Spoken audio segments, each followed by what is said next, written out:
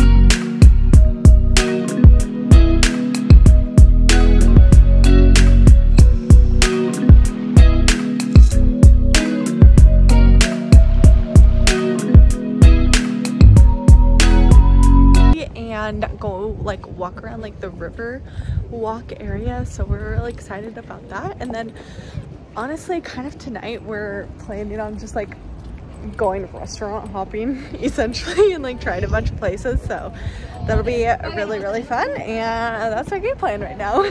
We're kind of just going as we go. See.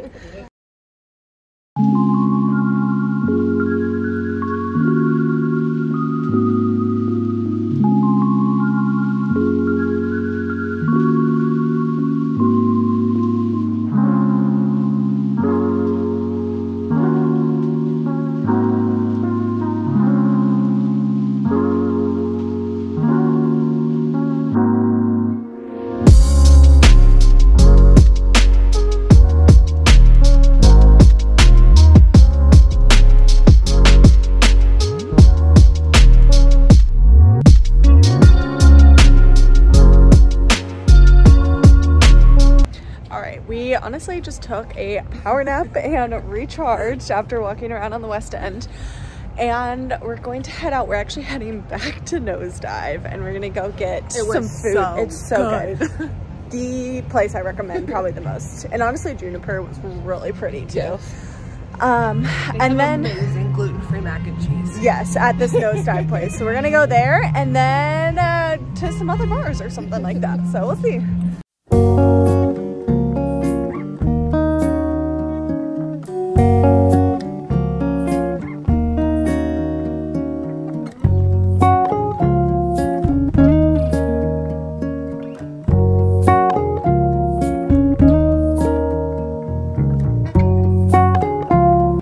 Morning. Today is the third day in Greenville. It's Monday, actually the day that we're heading back, so we kind of have like a half day essentially here.